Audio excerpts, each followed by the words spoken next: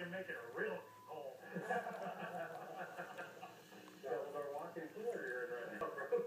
Well, I brought something that we can actually hang up right now. Half the guys in this club are ex-cons or drug addicts, and the other half, we got a lot of ex-military. When you live such an intense life and then everything stops, I mean, you're just like spinning. You don't know what to do. So you ride a motorcycle. And that's why we all get together, and that's why we all click.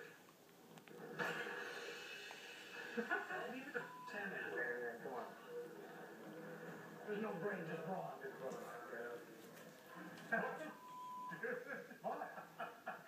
Gypsy is growing more and more concerned with the youthful behavior of some of the members. Hey, let's have a burnout session. No. The young guys can be a little loud at times. And you kind of want to bring them in and say, you know what, slow down. Think before you act. I'm starting to feel like losing the direction of the club.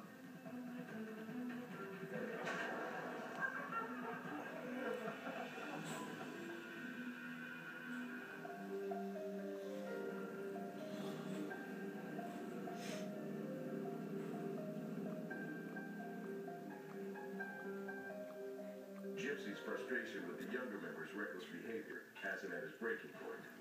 With the future of the club uncertain, he calls a private meeting with the commanding officers. No disrespect to LBC. I don't like secrets, and I want you guys to know what I've been thinking. I created this club along with my 4 other brothers, and I look at the club today, and I can definitely see a change. The newer generation sometimes causing a little more hell. I haven't made up my mind for it yet.